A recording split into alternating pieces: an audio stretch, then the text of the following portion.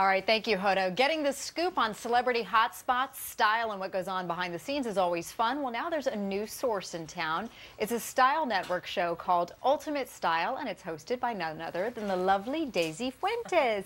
Nice to have you here. Oh, it's good to be back. So what's it like being the host of Ultimate Style? Are you having a lot of fun? Can you imagine? It's a blast. I mean, it's like letting a kid loose in a candy store. I know. Well, you got a lot of style. Do you think women make a lot of mistakes when it comes to finding things that work for them? Yeah, I think so. I mean, I think we try too hard, and there's so many trends. You know, I think it's important to find your own style, but of course, that's easier said than done.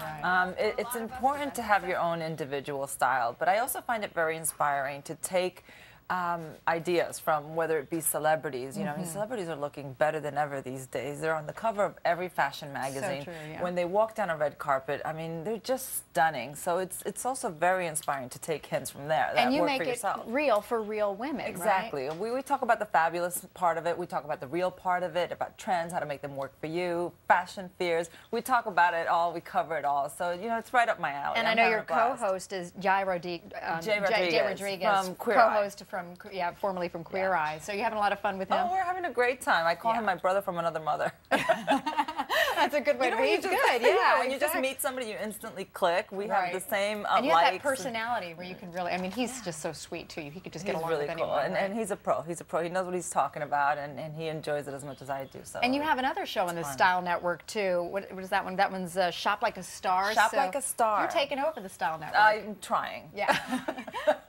Shop Like a Star is really cool. It's where we talk about the movies, the styles from the movies. For example, when Kate Hudson does a movie like You, Me, and Dupree, for example, she looks so cute. And oftentimes that does translate, and you will see those trends translate to real life and to the magazines. And, you know, there's so many fashionable stars. And people always want to know what the stars are wearing. Exactly. So, where are they getting it? Where are they getting it? And how can I get it? And how can I get that look for a lot less? Exactly. So you're making that happen. And you can see from the makeovers that you do here on the show how much it adds to someone's life, how it really does brighten you up and give you kind of a fresh new start, just by changing a little bit. Confidence. And I love seeing that, how fashion and little things like that can really enhance someone's life. And meanwhile, you are also very involved with a great organization called Girls on the Run. And I did last time you were here, you talked with us about that on the plaza. Last time I was here, I did some work for them, and we had a big run in Central Park. And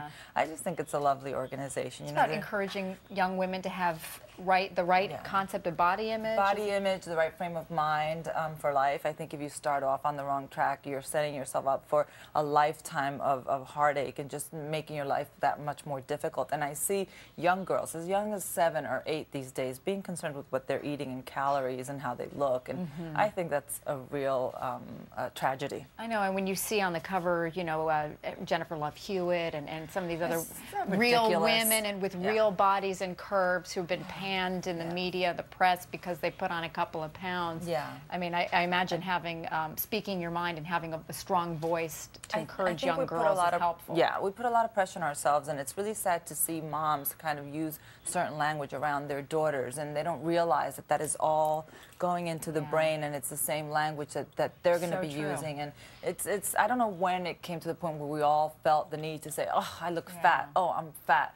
You know, when you've got a few pounds, so what? Who doesn't? You know, I mean, it's no big deal, but we've gotten, that language has become, that self-deprecating language has become so everyday and so common that I think we need to kind of put a little bit of a stop to that. Yeah. Well, I know also on a lighter note, you've got a line at Kohl's. Yes. And you're actually going to stick around for the ambush makeover. I can't wait. You're going to help dress them up with some, I think, accessories from your line at Kohl's. I can't wait to see it and be a part of it. You know, I'm a total, I'm hooked on makeovers. Oh, well, if there's good. one, Well, we're going to take you up on your offer to help us out. So Daisy Fuentes, it's always so great to catch up with you. Thanks for coming by again. Thank you. The show again is called Ultimate Style on the Style Network. Coming up next, though, skincare for women 30 and beyond, and you're seeing our team working furious at work on the ambush.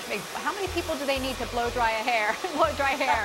They got everyone right now on our lovely ladies, and 25 minutes to go before the big reveal of our ambush makeover. First, though, we'll be back after these messages.